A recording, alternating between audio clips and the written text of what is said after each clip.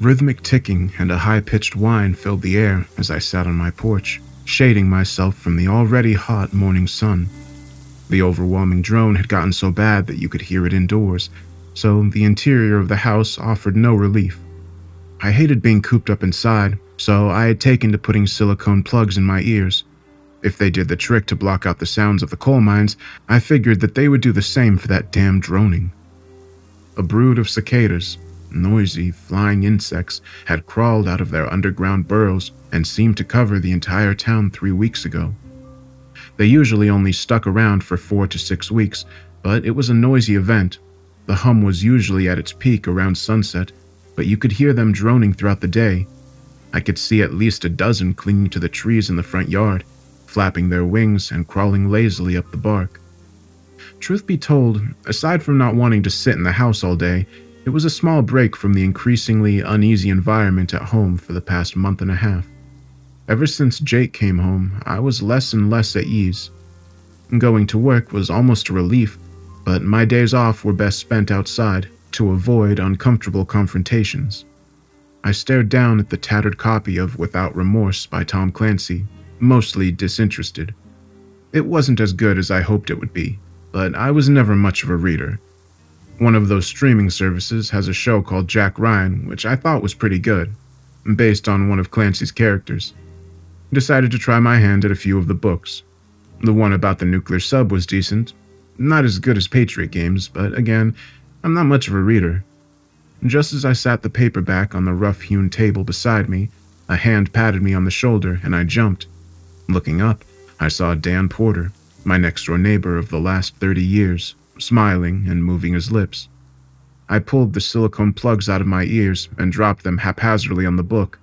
Dan chuckled as he realized I hadn't heard a word he said. You're smarter than me, Paul. I've been out working in the garden all day and these cicadas have damn near drove me crazy. Molly won't even come outside. Just sits in the parlor with the volume on the TV turned up so loud it'd wake the dead. Says it blocks out the hum. Ruining my ears, I say. I laughed as Dan brushed his muddy hands on his worn work pants. It would shock me if the television volume was what was taking his hearing away. He was 85, as best as I could recall, and was one of the only people I enjoyed spending very much time with.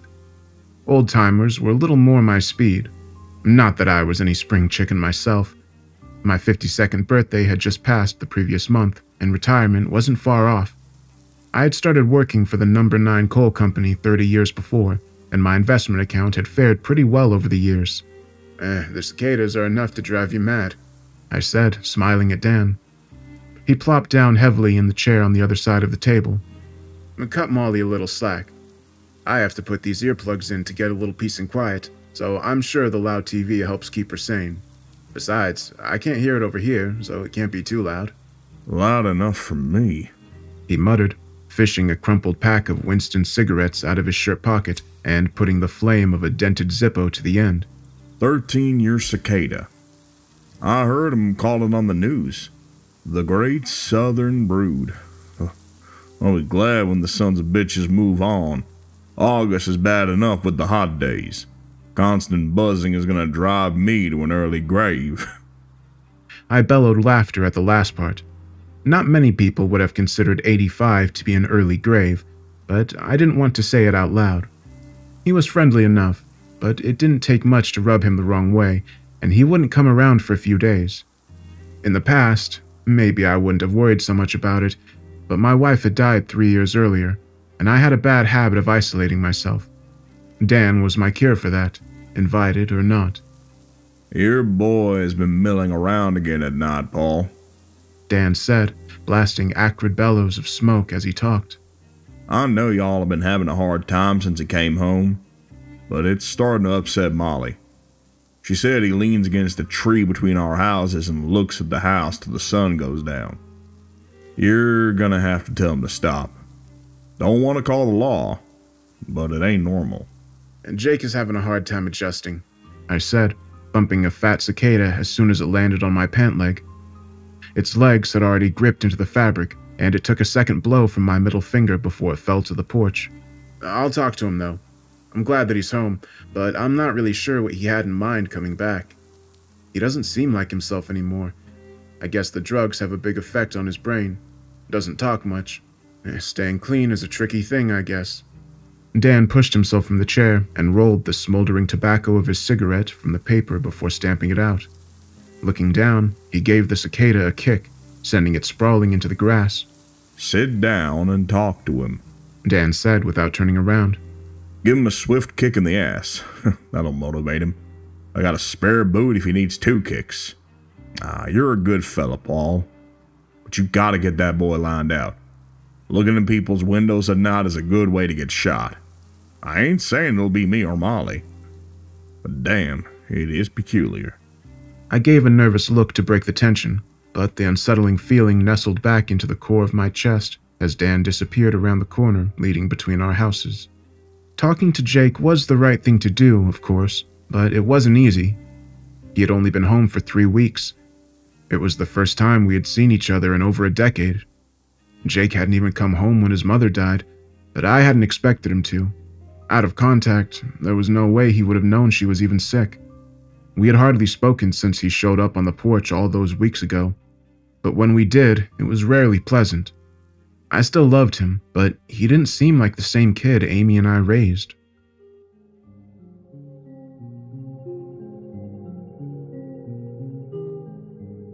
Jake Combs was born on August 2nd, 1994, at 9 pounds and 6 ounces. He came kicking and screaming into the world, and things never slowed down. He hit every milestone ahead of schedule and was just as damn smart as any parent could want a kid to be. His mother, Amy, and I were over the moon. Jake was everything we always wanted. Life with Jake was smooth sailing until his first year of high school. A growth spurt hit him the summer before his freshman year, and it seemed to bring a whole new sense of confidence that had never been there before. Gone was the bookish academic kid of his younger years. Almost overnight, he seemed to develop an undiscovered interest in sports, girls, and late nights with friends.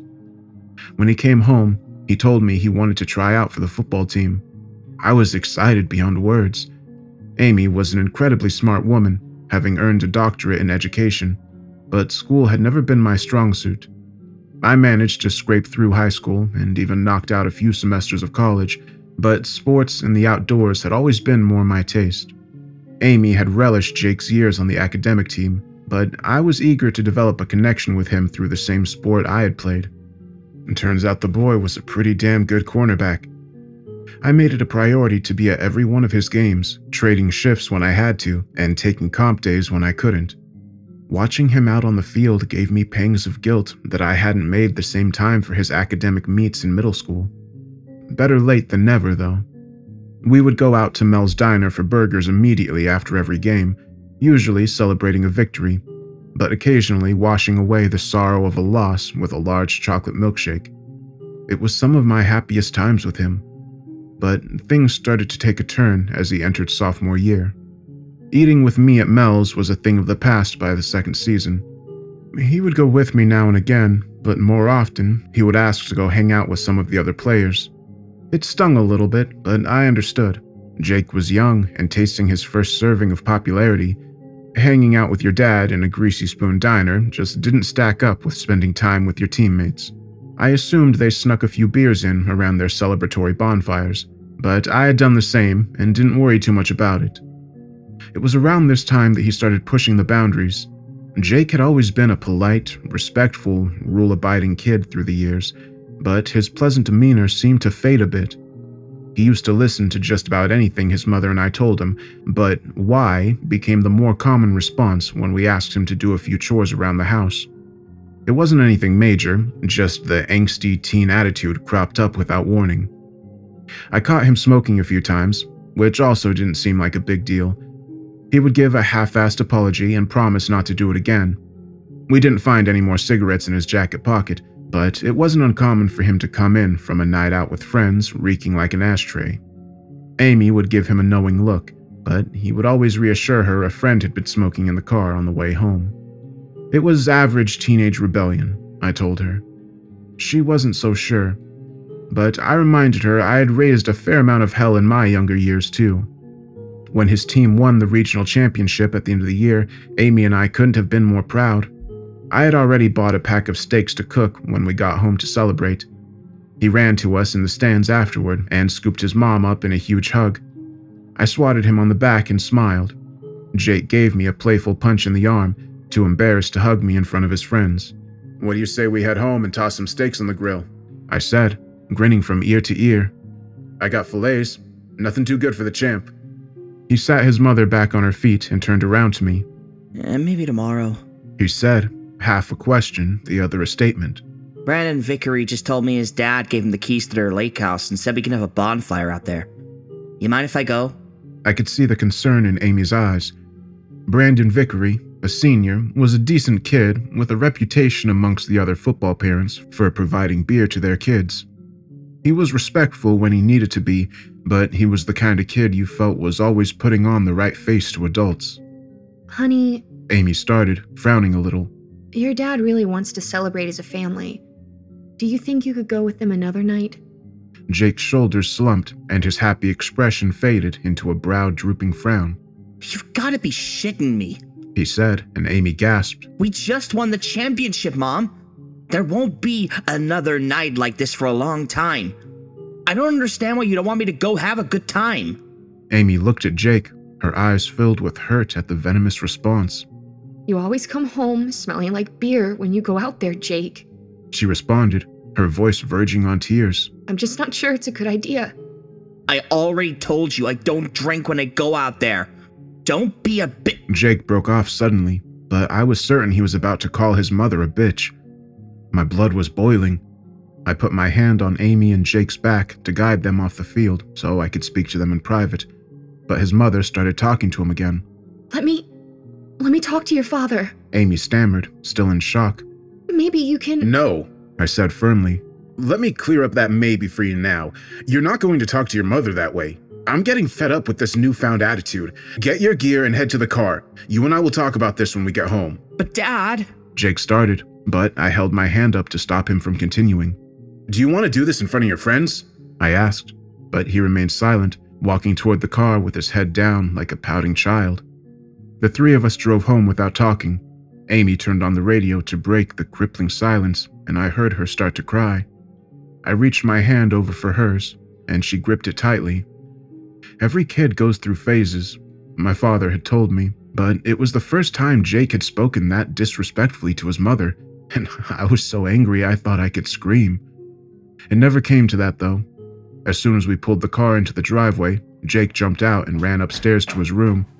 He locked the door and turned on his television, cranking up the volume so loud I could hear it from the front door. Angry, I stomped up the stairs and knocked on his door, telling him to open it so we could discuss his behavior. He didn't answer, and I began knocking louder than before. The volume of my voice was beginning to rise and sharpen when Amy put a hand on my shoulder and guided me toward our bedroom. Hesitantly, I went with her. "Let's give everyone the night to cool off, Paul. I think cooler heads will prevail in the morning." God, I wish she had been right. I went to bed as mad as I had ever been that night. Jake had always been such a mellow kid, and it took me by surprise. It wasn't even an over-the-top outburst, rude as it was. Sometimes when your kid does something foolish, years of good memories and excellent behavior seem to slip out of your mind. All I could think of was him cursing at his mother until the minute I went to sleep. That night, I woke to the sound of the landline phone ringing on the bedside. Looking at the clock beside me, I saw it was 3:30 a.m. It took a moment for my brain to register what was happening before I answered the phone. A man was on the other end, asking for Paul Combs, and I told him in a pissed-off tone that he was speaking to him. Sir, my name is Gregory Allison, and I work with the Hancock County Sheriff's Department. We have your son, Jake, in the back of one of our cruisers right now. He wrecked his car near Honey Locust Lake. We were responding to complaints from local residents about a kegger some kids were having down the road. While en route to the scene, we saw your son staggering on the side of the road. His car was on its side in a ditch. There was a strong scent of odor on your son, and he has subsequently refused to take a breathalyzer. I asked the officer for the location and got out of bed to get myself dressed. Amy woke up as I was putting on my shoes, and I explained the situation to her as calmly as I was able. Jake had snuck out after we had gone to bed, and had drunkenly driven his car into a ditch on County Road 992. The deputies were waiting for me to come pick him up. She offered to come, but I asked her to stay, and she agreed, tearful as she was. When I arrived, the deputies helped me walk Jake to the back of my car before lowering his wobbly frame into the back seat. I took the citation with the court date from the deputy, and he told me where the tow company would take the ruined Honda Civic my son had dumped into the ditch. Jake snored loudly in the back seat as I drove him home, rage boiling, and hauled himself inside to bed. He was too drunk to talk. It wasn't till the next day that Jake tried telling me through tears that he snuck out and only planned to stay at the party for an hour or so, but he had one too many beers. When he saw the time, he was scared we would notice he was gone and tried to drive home quickly. A deer had jumped in front of him and he overcorrected into a ditch. That night was just the first in a long series of ordeals for Jake. He appeared before a juvenile court judge who placed him on 6 months probation for DUI. The coach cut him from the team and his grades started to slip substantially. Amy and I didn't let him leave the house for nearly a month after the accident, and he seemed to be remorseful about it. But that didn't last long. Not even 2 months after the wreck, Jake was back in front of the judge. Drug possession this time. A school resource officer had walked in on Jake and some of the other football players snorting something in the boys' bathroom at the high school. One of the other kids flushed it before the officer was able to see what it was, but with Jake still on probation, his PO drug tested him before the day was over. He was positive for meth. Amy and I didn't have a chance to talk to him before the judge ordered a bailiff to remove him from the courtroom and be transferred to the juvenile detention center 2 counties over. He was ordered to serve the remainder of his probationary time at the facility and would be released to our custody in 4 months. His mother wailed, but I could only stand there feeling ashamed and embarrassed. She visited him twice a week, but I was too angry to go. Jake was in and out of juvie until he turned 18, when he moved on to the county jail system. I'm not sure exactly how or when drugs had taken control of him, but he fought against every attempt his mother and I made to help him get clean. He rotated between home, jail, and various rehabilitation centers until we had nearly drained our savings dry trying to help him. The addict has to want for themselves what you want for them. A counselor told us once. You can't force change. It comes with time and self-accountability. That never came, though. After a 3-month stay in jail, I picked him up and we drove home in near silence. His body had wasted away to a wiry frame, and his skin was covered in half-healed sores. As we pulled into the driveway, I finally broke down. Tears were running down my face, and I was gasping for air. I couldn't reconcile the boy I loved so much growing up with the shattered young man in the seat beside me. Jake put his hand on my shoulder and started crying too.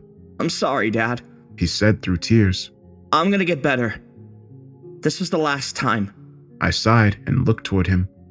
He tried to smile, and for a moment, I could see the kid Jake had been before. My heart ached. "We can't do this anymore, Jake," I said, breathing heavily.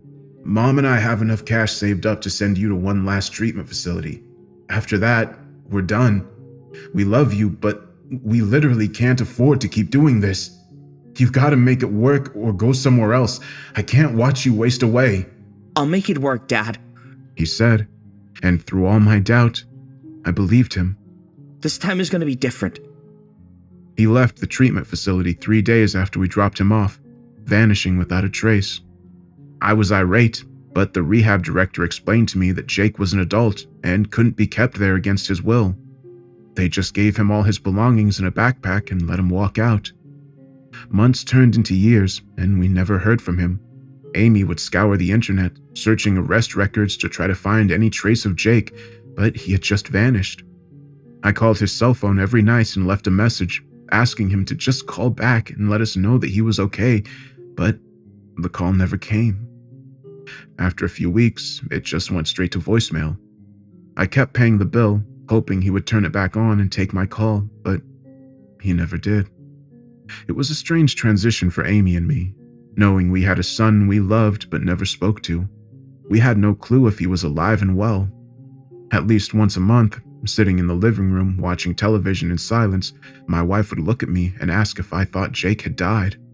I reassured her that he was fine wherever he was, but in my heart, I felt like something had likely happened to him. Dead, maybe, but almost definitely homeless and in the grips of addiction. She would smile, though. Lies can be comforting. Amy died 2 years ago, still believing my sweet lies.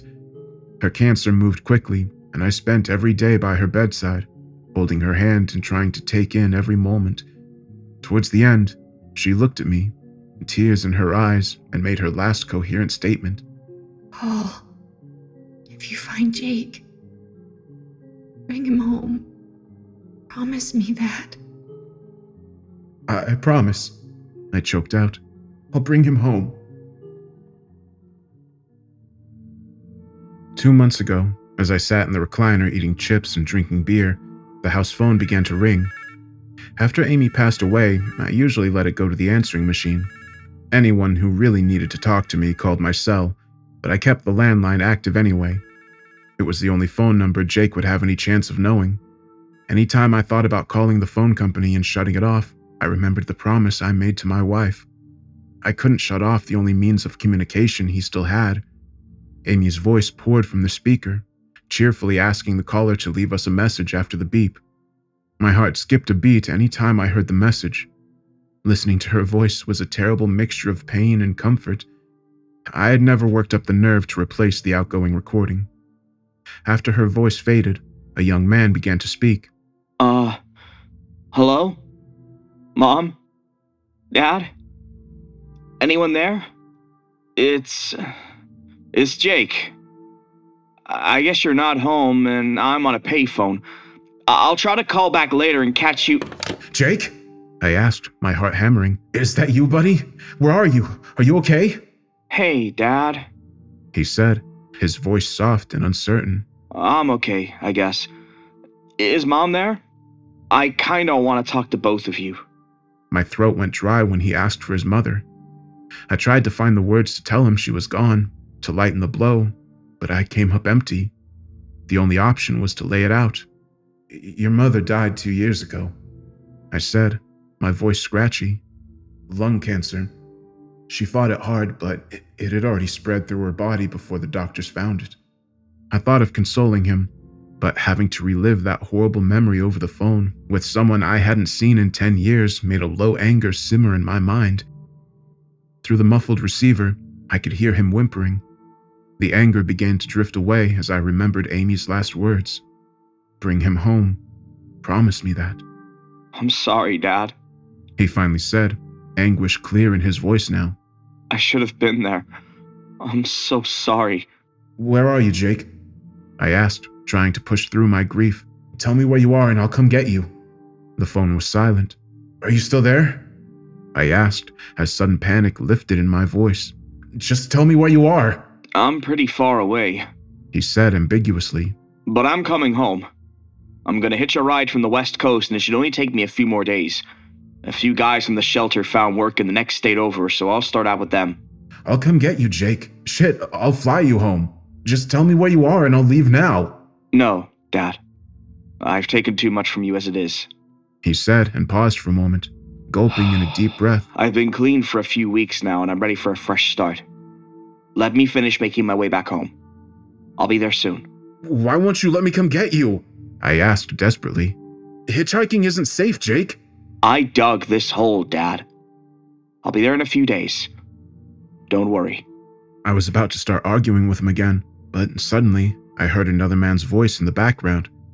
Jake began arguing with him in a heated voice, but the muffled sound of cloth rubbing on the phone receiver made it so I couldn't hear what they were saying. Growing nervous, I shouted his name a few times, but he didn't answer, instead continuing the argument with the other voice. Sorry, Dad, he said finally. There's this crazy asshole that's been following me. He showed up at the homeless shelter a few weeks back and always seems to be hovering around, creeping the hell out of me. But the staff there won't make him leave since he hasn't hurt anyone. Anyway, I'm almost out of call time. This track phone only had a few minutes left to begin with. I'll see you soon, Dad. I love you and I'm... The line cut out. I tried to do a callback, but the automated voice of a pay-by-minute cellular service repeated that the caller I was dialing was unavailable at the time.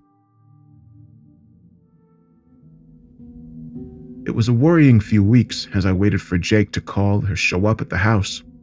Any attempt to track down where his call had come from was fruitless. The police said they weren't able to help since my son was an adult and had the right to go where he wanted. I understand why they weren't able to help, but it didn't stop me from slamming the phone and kicking over a kitchen chair in response. I would sit on the porch most evenings, absently scanning the pages of a paperback book. Some nights, Dan and Molly would wander over and keep me company. The idle conversation helped pass the time, but I spent almost every minute worried sick for my boy. Most nights I sat alone, scanning the darkening streets for headlights. It was nearly midnight, and I was starting to nod off in my porch chair when I caught the silhouette of someone standing beneath a street lamp down the road. They weren't moving, just standing in the electric glow, their head upturned and staring into the abrasive light. Now and again, I thought I saw their bodies shudder before falling still again. After a few minutes, they lowered their head and began walking down the street again. As they entered the circle of light washing over the ground, they stopped again and tilted their head toward the light. The process repeated with every streetlight until the stranger was standing less than 100 feet from me. You doing okay? I called, keeping my voice low to keep from waking the neighbors. Look like you may be lost, my friend. The man turned his head away from the light and looked toward me.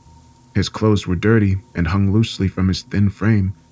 Greasy strings of shaggy hair tumbled from the top of his head nearly to his shoulders. Sharp cheekbones stretched painfully against his skin, and his eyes sat in deep sockets. A shudder jolted through his body as our eyes met. Dad? I stood from my chair, but my knees buckled and I fell back onto the seat. The man on the sidewalk stepped out of the light and walked clumsily through the yard towards the steps. His body convulsed as he moved, making each step unsteady. He held to the stair rail like an old man as he walked up. The porch light washed over his face, and somewhere in that emaciated face, I saw my son. It was Jake. He didn't talk much that night. It was more my issue than his, though. I asked where he had been, and he just sort of shrugged. He was clearly exhausted, and I was in a shocked stupor. After nearly a decade apart, all we could do was sit in silence. I let him in the house and offered to find him some fresh clothes and let him take a shower, but he said he just wanted to go to bed. The weeks of traveling had been hard on him, and he just wanted some sleep. I don't think I slept a minute that night. At least once an hour, I would get out of bed and wander down the hall, opening the door as quietly as I could and looking in to see if he was still in the bed. It was a relief each time I saw him. I never quite expected to see him again, but there he was. "He's home, Amy," I said into the quiet of the night. "I didn't find him, but he's home." Even under a pile of blankets, I could see his body tremble every few moments. It worried me how violent the jerks could be. Years of drug abuse had taken a toll on his body, I told myself, but the worst of it was probably withdrawal. He said he had been clean for a while, but I didn't really know how long the symptoms would last. The next few days were an uneasy adjustment. Jake stayed in his room most of the time, though he would talk when I knocked on the door. Most of my questions received hazy responses at best. Where he had been, how he had survived, how long he had been clean. He wouldn't commit to a direct answer. "It's just been a hard few years, Dad," he would say over and over. "I'm home now and want to make a fresh start. Dredging all of that up doesn't seem like it would help very much." I did the best I could to accept that he needed time, but it was getting frustrating. If I didn't initiate a conversation with him, he just didn't talk. He rarely asked me any questions or seemed concerned about what had happened in my life for the last decade. More than anything, it angered me that he didn't even ask about his mother. Amy spent every day since he went missing worrying after him. Not an evening passed that she didn't ask where I thought he was and how he was doing, but Jake never even mentioned her. He just accepted that she was gone. No signs of sorry, no signs of mourning. He just sat in his room for days in near silence. The evening after Dan and I talked about how Jake had been scaring Molly, I sat on the porch, soaking in the last of the afternoon warmth. The sun was beginning to settle. I closed my eyes, feeling the heat wash over my face, and I began to nod off. I hadn't slept well since Jake came home. The air in the house was full of tension, even without any kind of heated conversation. A combination of silence and a busy mind kept me from feeling settled. Every day, I waited for Jake to break the silence and tell me everything about what he had gone through over the last decade, but it never came. Just seconds before I would have slipped off into a peaceful sleep, I heard a screen door slam from the back of the house and the creak of the old wood stairs leading from the back porch into the yard. Opening my eyes, I watched as the last ray of sun slipped behind the houses across the street and vanished.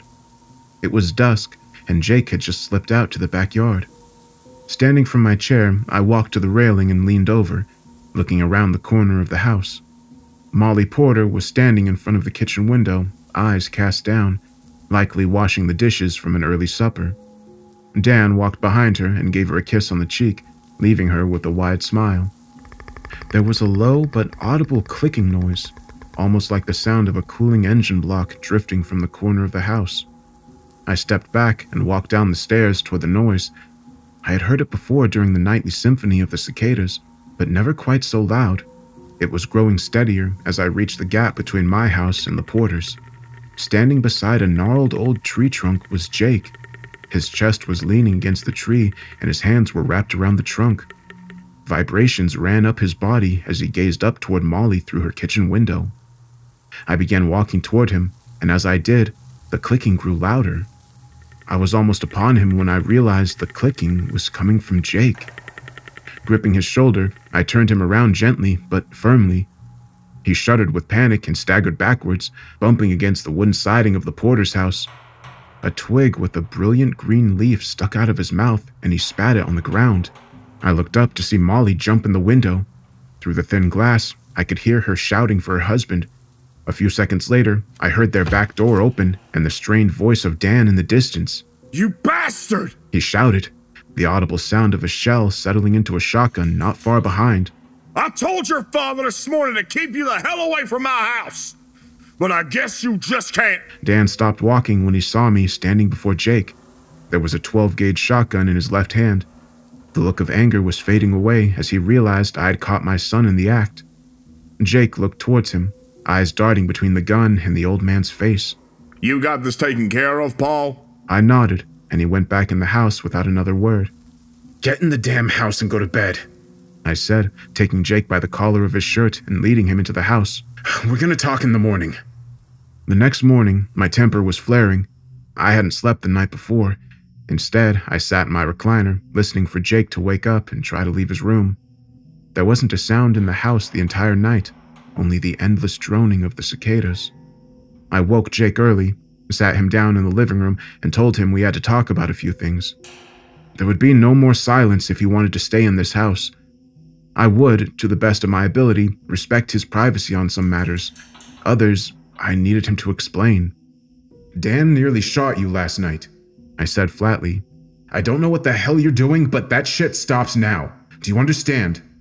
Jake nodded. "Where have you been all this time?" I asked, my tone more stern than I was hoping. Jake, I need to try to understand what's going on with you. You've been gone for 10 years, and I'm so happy you're home, but you've got to fill in some of the blanks. You don't talk. You're looking in the neighbors' windows like some kind of fucking peeping Tom. You shake constantly. I need to know what the deal is." He sat on the couch, eyes cast on the floor and twitching slightly. His skin was richly tanned, almost a darker tone than when he had arrived. Large patches of dry skin seemed to cover his body. As far as I knew, Jake had only showered once since he had been home, which concerned me, but I was constantly worried that badgering him about those little things would drive him away. "California," he said, his voice low and droning. He drew the word out uncomfortably long, almost as if he was searching for the correct punctuation. "I spent most of the time in California. The climate is nice there. It's warm." "What made you come home?" He shrugged his shoulders, shifting loose folds of skin on his neck. Small pieces of flaking skin scattered onto his t-shirt. I was so happy to have him home that his terrible physical health hadn't settled in on me until that day.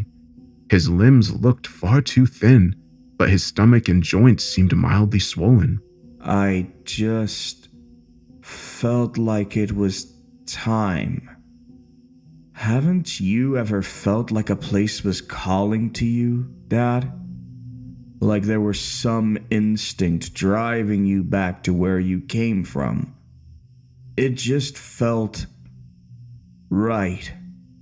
Like I had to. I've never really been away long enough to feel that, Jake, I said, trying to sound understanding. Did you get in some kind of trouble out there? He shook his head but continued staring at the floor. You said there was another homeless man following you. Did he do something to you? I don't want to talk about that, he said, his whole body twitching in response. I started to ask him again, but I stopped myself, afraid he would shut down. His reaction made it clear that that memory still made him uncomfortable. How long have you been clean? I asked, only mildly certain that he actually was. You said you'd been off the junk for a few weeks. How long now? The shakes and convulsions made me suspect that he was still using, but I wasn't sure. It wasn't my proudest moment, but I had gone through the meager belongings he had brought with him more than once since he came home. There were a few bottles of water, a stash of dirty clothes, and a small notebook filled with phone numbers, but I hadn't found any drugs. Maybe a month? Things are pretty cloudy before that. Could be longer. He shook violently before falling still again. His eyes never left the floor. I'm going to make an appointment for you tomorrow to see Dr. Sanderson, I replied. You don't look well, and I want to make sure you're in good shape.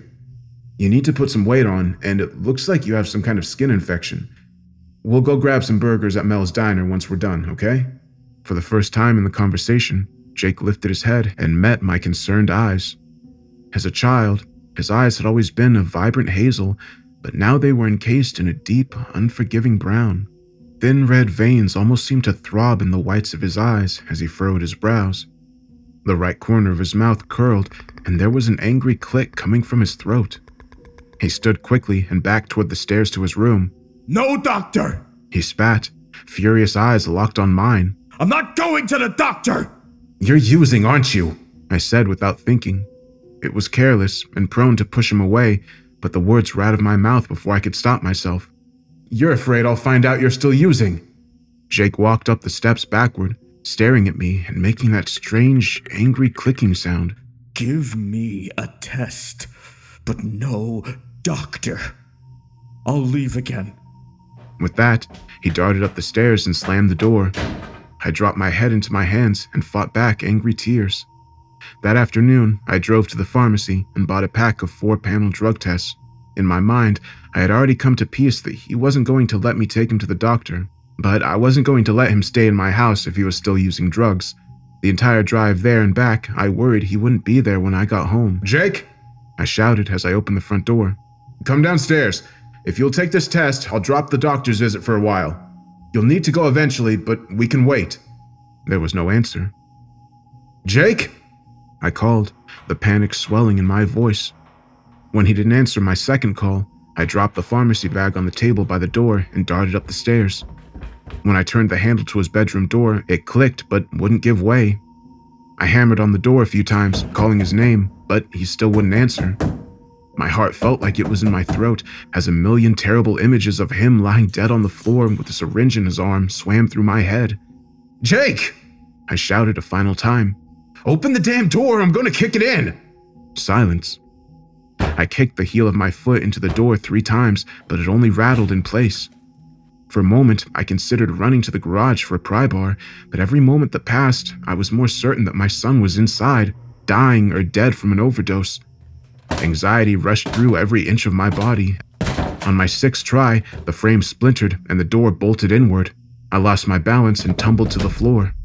My head connected heavily with the hard wood, and my vision became a field of white, flashing lights painted across a black backdrop.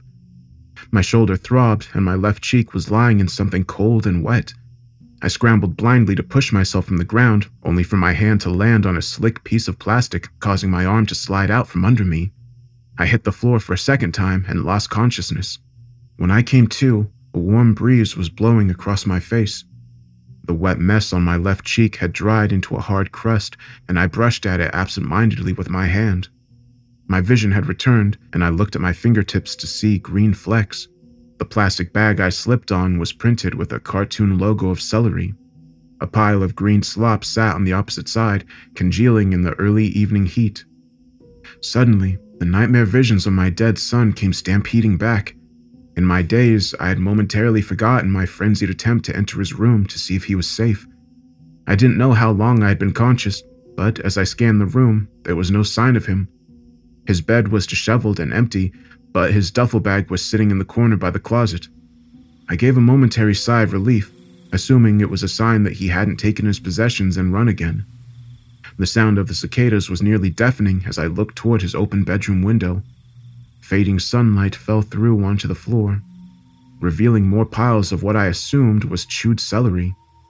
I carefully pushed myself from the floor and stepped around the wet mess to look outside. The branches of a gnarled tree scraped the side of the house, adding a layer of percussion to the maddening symphony of cicada cries.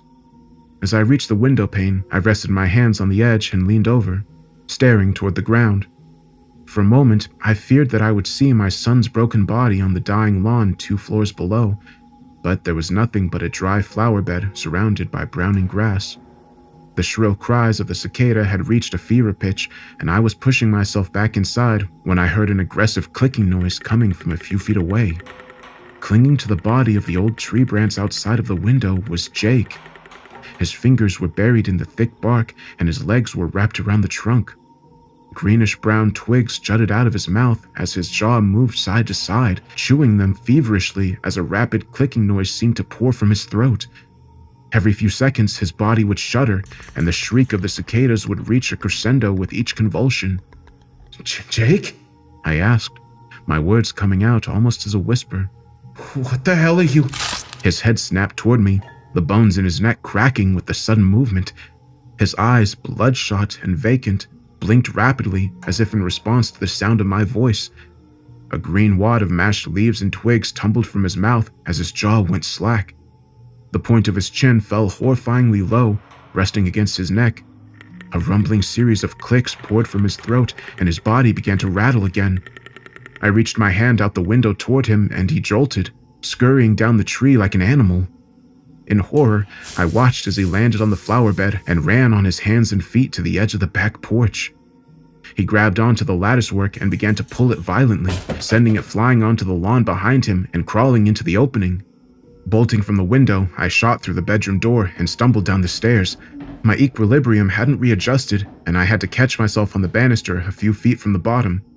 There was the rough sound of something slamming against the ductwork in the crawlspace below the house.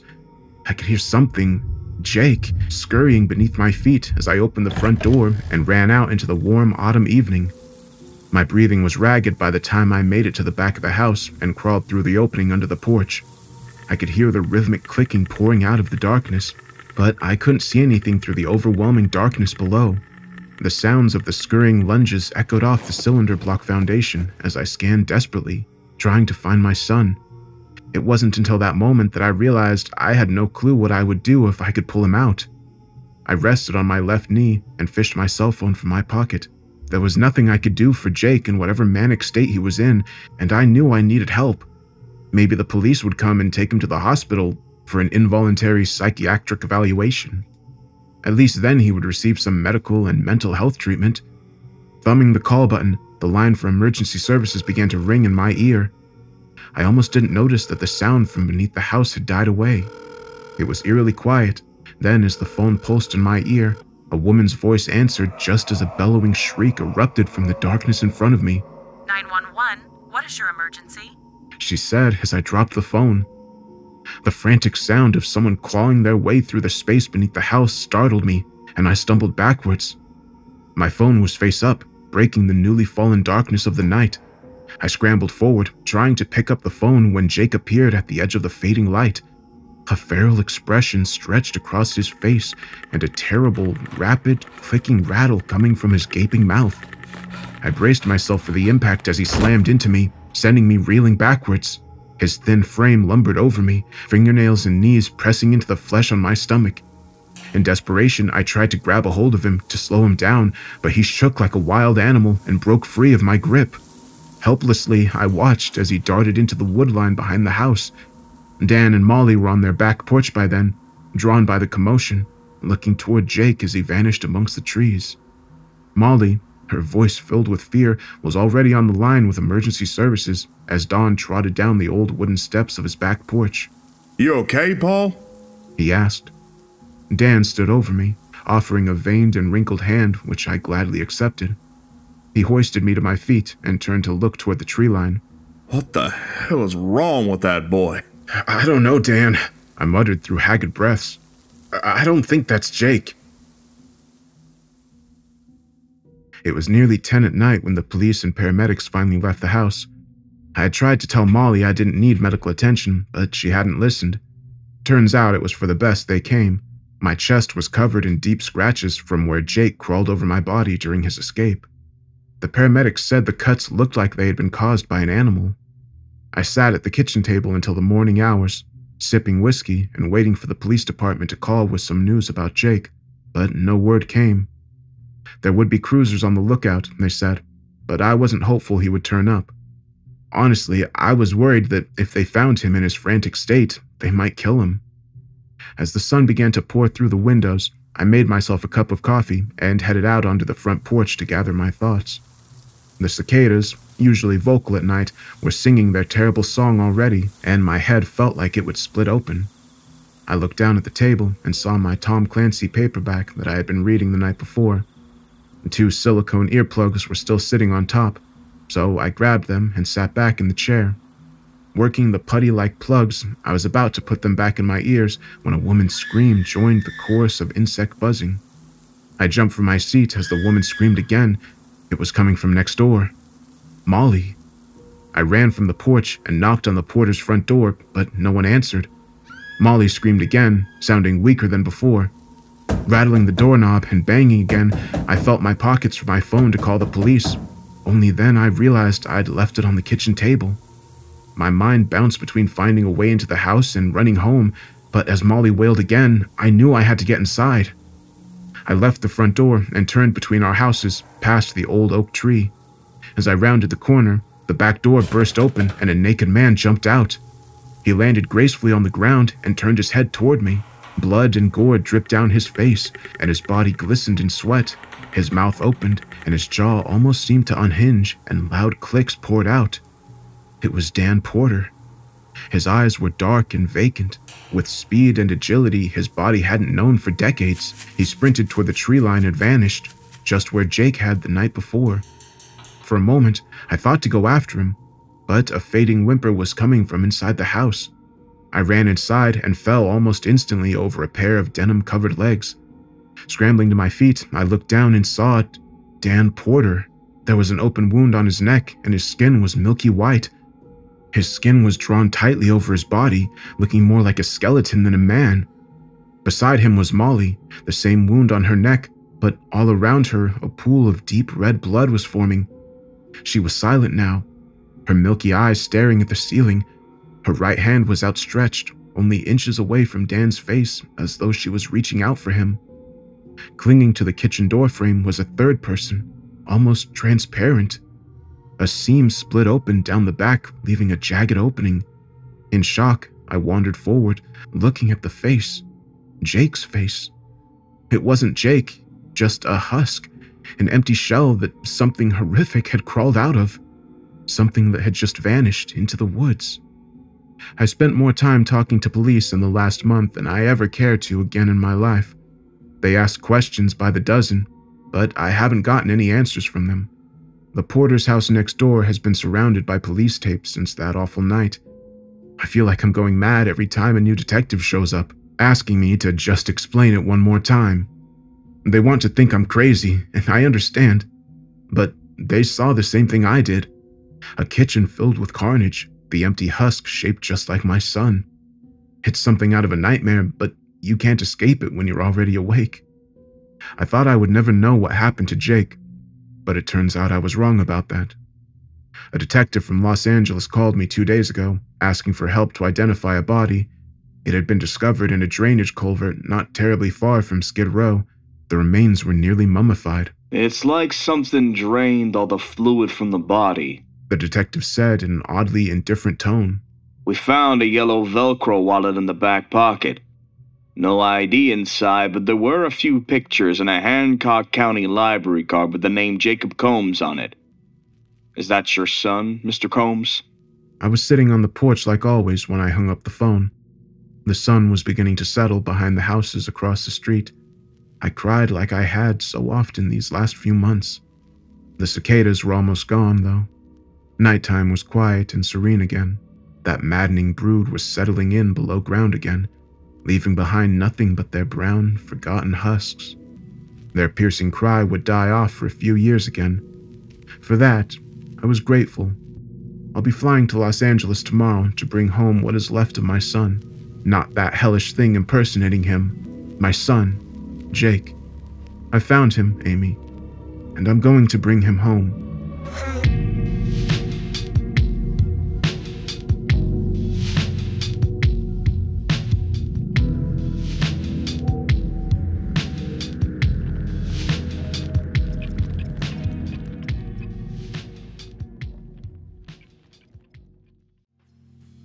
Hello, everyone.